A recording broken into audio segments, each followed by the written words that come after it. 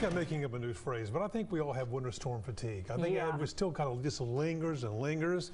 The aftermath, broken pipes still plaguing a whole lot of people. It was intense. Yeah, KETK's Frank Jefferson shows us how our East Texas water problems are impacting houses of worship. Some people walk inside church to escape the outside world.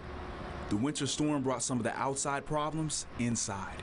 Pretty much everything except for about 4 classrooms in our main building were flooded. Pipes exploded, leaving at least 3 inches of water. You could see it in the hallways, children's study rooms, and even in the main sanctuary. The changes that we had to make because of the pandemic, and then things were starting to creep back towards the normal, and then this hits us. The pastor says the damage is going to cost at least $10,000, and unfortunately, this is not the only church this has happened to. Lane's Chapel went through a similar situation. We had to start to work right then, and we had to take steps to start the cleanup process. Both faith leaders say they were disappointed about the damage, but they're not discouraged. The way we're going to make it through this is faith. And the Lord Jesus is going to lead us through this, and we're going to be fine. Wood Baptist is adapting to their circumstance.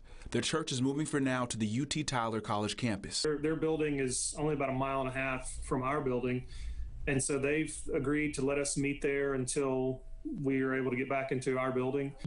The church has been flooded. The church has been damaged. The church needs to be repaired. And I said, that's just not true.